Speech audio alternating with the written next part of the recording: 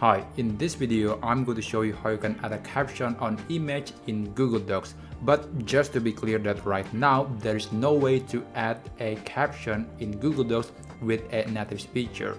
So this is a problem with Google Docs because it's so simple to the point that some features are missing. You can technically just go the brute force way by adding some text below this image, but that's not the most elegant solution, and that's why I propose another method which is a bit tricky, but it's actually very simple.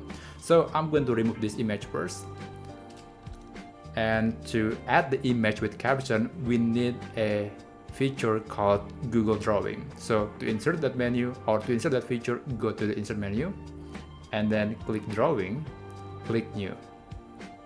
So this is a tool that is available in many Google services like Google Docs, Google Sheets, and also Google Slides that allows you to draw almost anything you want. And in this box, I think I'm going to put some image. I'm going to click here and I'm going to select a photo from my Google Photos account. I'm going to select the same photo as before. Right, now I have this image. To add a caption, I'm going to add a text box. So click on this icon that's called text box. And I'm going to draw some tiny text box for the caption around here. So I'm going to type a foot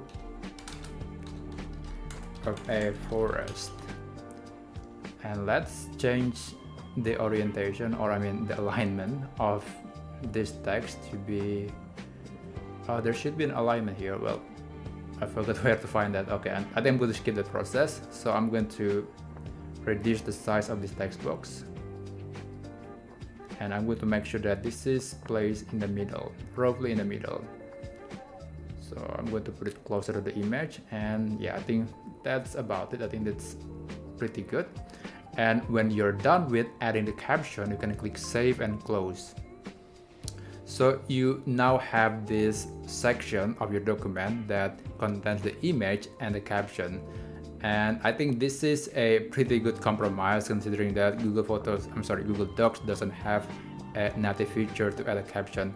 The only problem is you cannot just edit this text directly. You have to open the Google Drawing feature again to change this text. But yeah, I guess it's still better than not having the feature. So anyway, that's how you can add a caption in Google Docs. I hope you found this video helpful and I'll see you on the next video.